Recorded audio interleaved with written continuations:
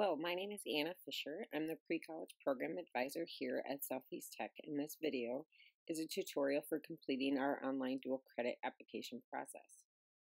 To begin, we'll go to our Southeast Tech website, select Programs, and then scroll down to Dual Credit. Here on this page, you'll find information as far as requirements, costs, transition, and then my contact information at the bottom of this page. We're going to start though by scrolling back up and clicking Apply Now for Dual Credit.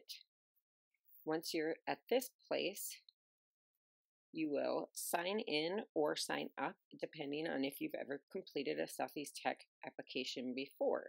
So if you haven't, you hit sign up and you complete this information. If you have, you can type in your username and your password as you've used before and then hit sign in. Here we'll select the blue box to start new. You'll scroll down, select dual credit for your application type, select whether or not you've applied before, and then choose the term that you're wanting to apply for and hit start application. Now you'll start completing your application information, so just fill in any of the blanks.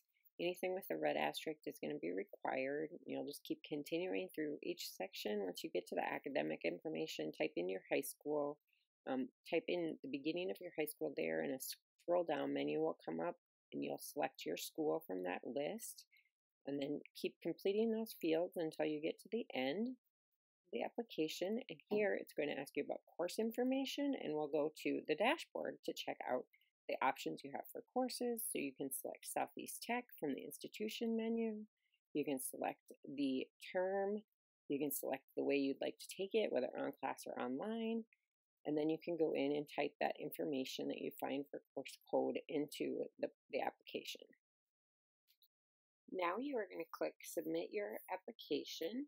You're going to download the approval form at the beginning of this page. And on the approval form then, you are going to complete all the fields that are required within the PDF and save that with your name and email that to your high school contacts so that they can forward that on to me as their sign of approval and your sign of approval. Once you're done with that, you will get to the end of this submission page where you can click the small box and do your electronic signature and submit your application. At that time, a screen will come up saying thank you for your application, and you will be done with the process as far as applying. You will hear from me when your registration is complete. After I get your approval form and your transcript from your high school, I will do your registration and I will send you your schedule and your dual credit resource guide and information.